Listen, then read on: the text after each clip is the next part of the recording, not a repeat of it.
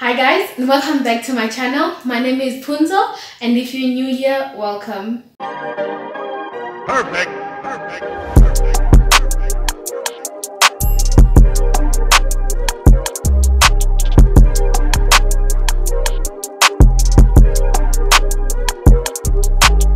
So today we are gonna be cooking. I have not cooked on this channel. I think I might have gone the whole year without actually sharing any recipe videos, and the channel is after all called The Vendor Chef, and I think the only thing that I've been doing is talking, which I do enjoy, and at least I do have a place where I can talk. But today I decided that I wanted to share with you guys a little butternut soup recipe which my brothers liked, and they liked this is a recipe I did this December. I've made one, I think 2 years back as well, and that one was with cream. So this one doesn't have cream. We're just gonna be using just the broth, and it tasted just as great, and at least it's actually affordable, so you guys can try it out if you actually want to. So I found different recipes online, looked at what I actually liked, then added my own flavors to it, and I hope you guys will also enjoy it. Without wasting any time, let's get started. To start off, peel the butternut squash.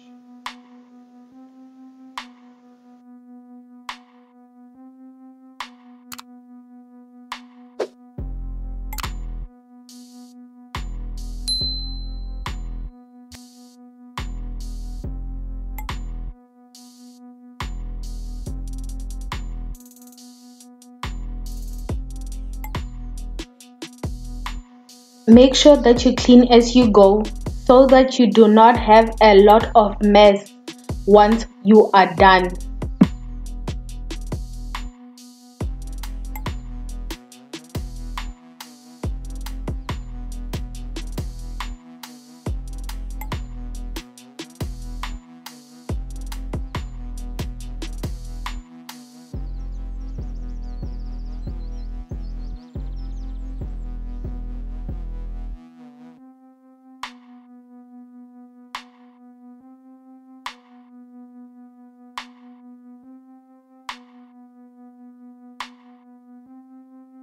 So the next step is to cut the butternut squash into smaller pieces so that it can roast faster. But if you don't actually want to peel and cut it this way, you can cut it in half and then remove the seeds, and then just oil it and salt it, so that, and then afterwards you just scrape the insides, and then you don't actually have to peel the whole thing.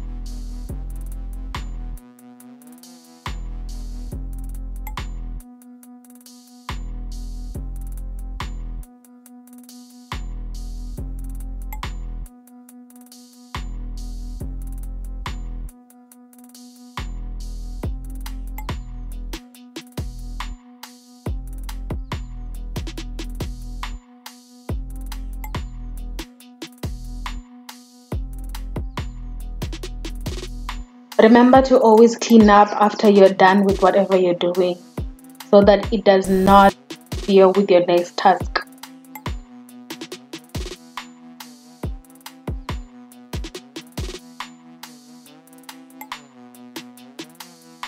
We're going to oil and season the butternut with some salt, pepper, and ginger for roasting.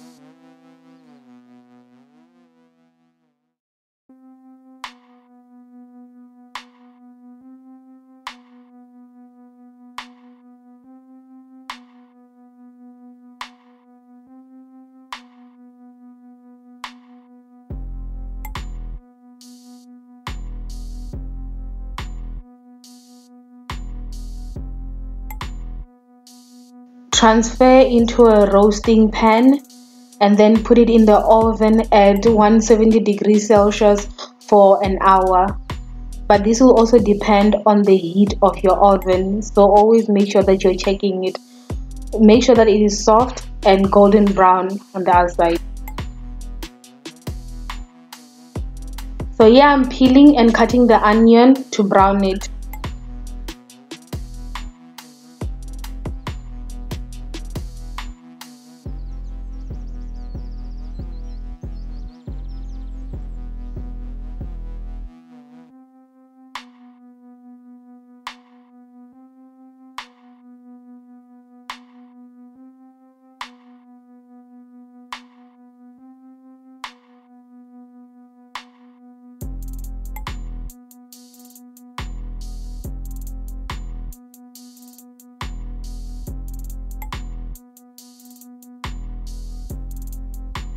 So in here I'm putting all the seasoning that's gonna go into the butternut squash and onion mix, so that and with the chicken stock. So all I added was about a teaspoon of nutmeg, and then half a teaspoon of salt, about a teaspoon of black pepper, and then half a teaspoon of cumin, and then half a teaspoon of ginger, then some peri-peri and paprika.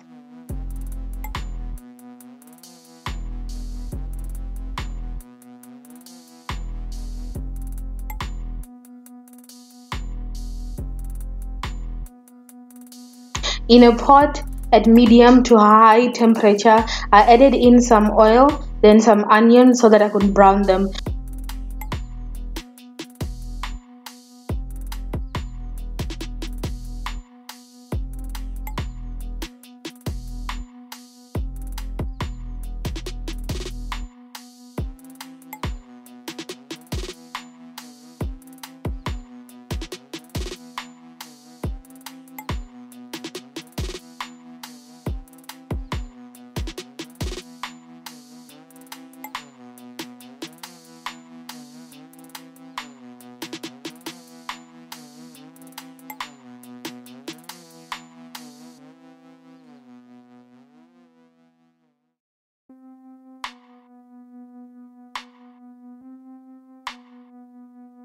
So then after it has browned enough, I added in the garlic. This is the garlic that I used, it's crushed garlic, and then I just let that cook for a little bit.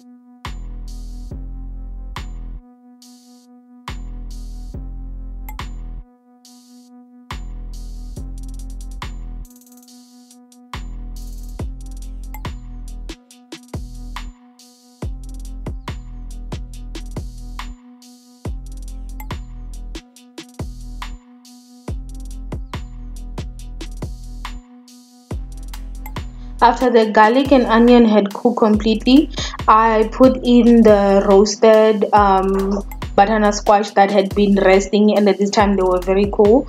Then I just added them back into the pot, and I stirred the pot a little bit and allowed it just to reheat again in the pot, and that was it.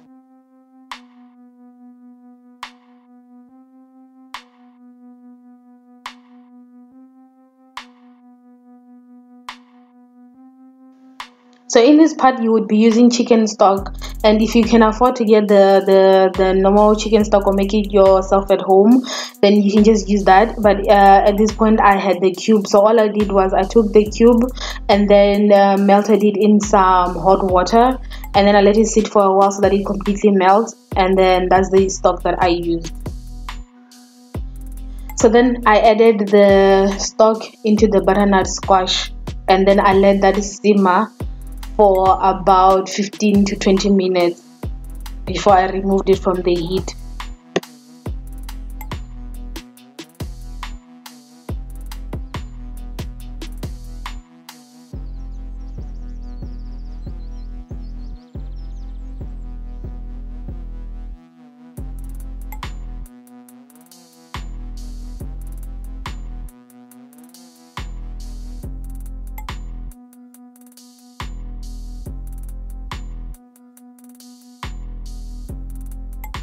So now it's time to blend the soup.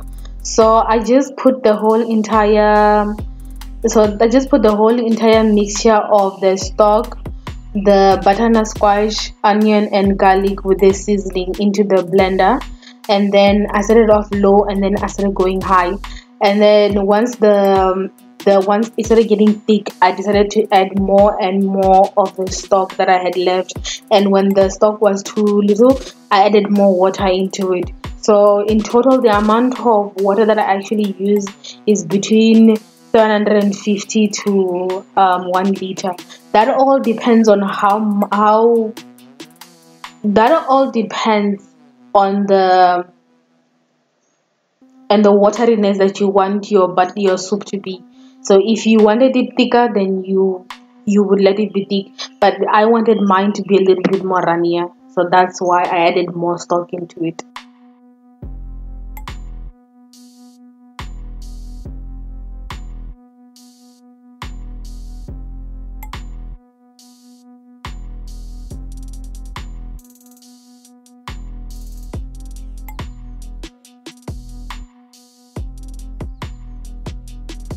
So after blending it, I added it back onto the stove again on the pot, and then I just was warming it up, and then I tasted it for the seasoning to see if it was to my liking. So once I found out that it was not, I decided to add in some salt and pepper so that I could balance out the taste. And then once I got it to the state that I wanted it at, which is to taste, then I took it off of the heat, and then that's when I went to the serving side.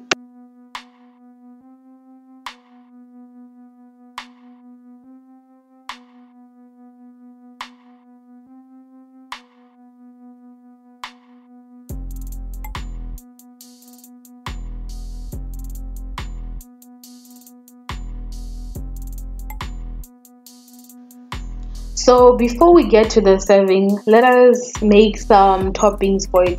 So I decided to make some croutons, and I made them from white bread. All I did was cut them, and at first when I was cutting it, I decided to cut off the crust because I wanted to throw away the crust, but I was like, okay, no, instead of throwing away the crust, let me use all of the slices. So that's what I did on the next one.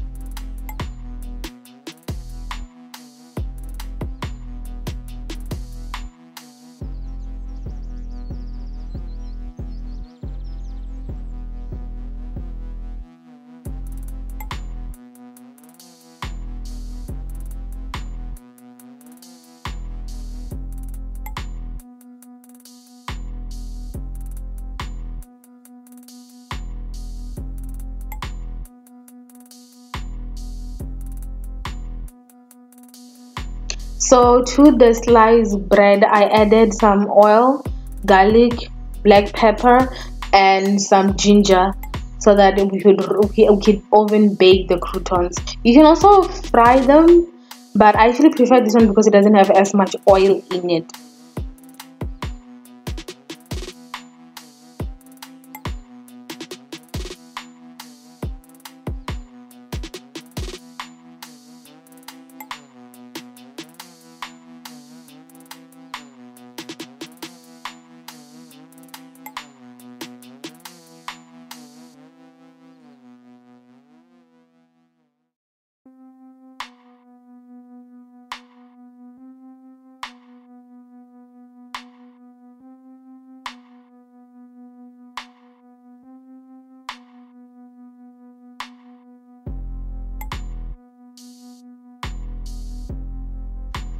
So you are going to roast the cubed bread at 170 degrees Celsius for 20 minutes until it turns into it gives you like a really nice golden brown color, and it's also very hot.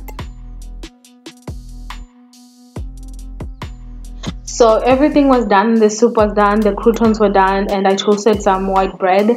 And this is just me dishing out the soup just so that I can show you my plating. I'm not the most skilled at plating, but I tried.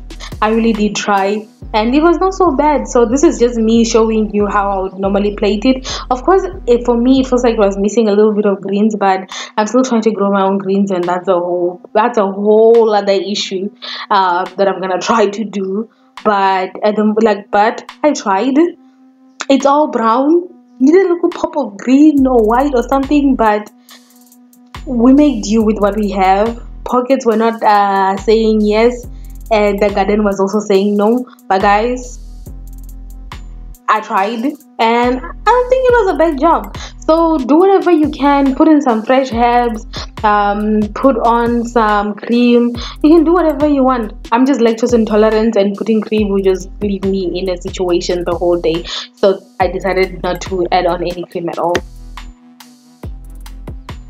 And there you go, guys. That's my plating done. Those are my dishes, guys. I really hope you like them. I think they look good, and it also tasted nice. I said all of that in the last sentiments that I had on the video, but they is trying to be all aesthetically pleasing. And then yeah, so guys, that was the end of the cooking video.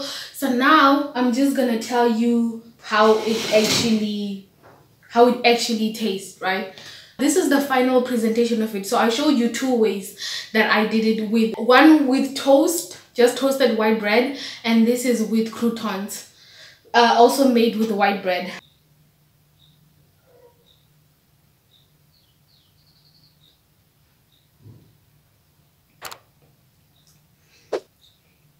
This is actually good. So the one thing I would say is I was kind of heavy-handed when it came to the peri-peri. So it's like a lot in there. Reduce the peri-peri. So I'd say don't put too much, and then as you're cooking, if you need more, then just add more. I think that would be the better way to go. So let me just have this with some croutons.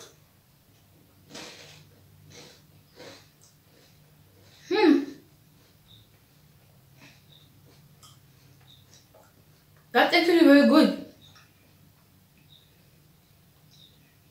The texture of the croutons with it just absorbs, and then it hits like your, you know, like your taste buds at the back. Guys, seriously, try this recipe. It's amazing. That tastes amazing. Even with the heat that coats your tongue, right?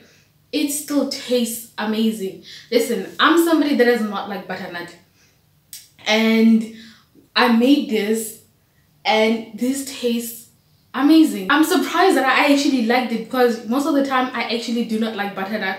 But butternut soup, guys, seriously, follow this recipe. I'm gonna leave the amount and the method, of course, is in the video, so I don't need to leave you the method, but I will also write the methods just so that if you're doing the recipe, you can also just be reading on the bottom. But guys, I promise you, you will not regret this. This makes about 3 small bowls of the butternut soup. If you liked this video, please comment, like, and subscribe. And also comment down below if you tried the recipe. Tell me how it was for you and what other recipes you want me to make for you guys. Guys, thank you for watching, and until next time, bye.